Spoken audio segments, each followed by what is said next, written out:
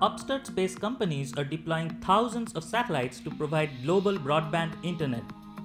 This is driven by three advances: reusable boosters that cut launch costs, satellite miniaturization allowing tens of satellites per launch, and improved link tracking for inter-satellite laser connections.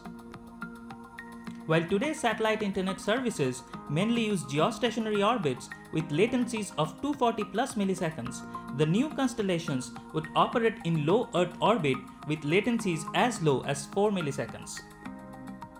Further, today's larger systems use a few tens of satellites, providing far lower capacity than the thousands planned for the new ones.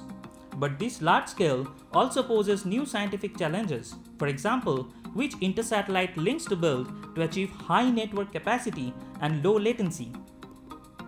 While at small scale, only simple connectivity was possible, the design space is much richer now. Each satellite can reach many more satellites but connect to only a few, for example 4 at a time.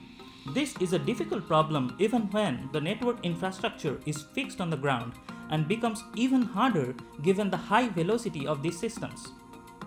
These satellites traveling at 27,000 km per hour cover large distances like the Atlantic crossing in a few minutes.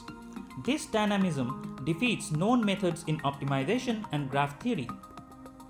Our novel approach, by exploiting the geometry of these constellations and specialized repetitive patterns for forming inter-satellite links, can improve the Starlink constellation's efficiency by 2x compared to known methods.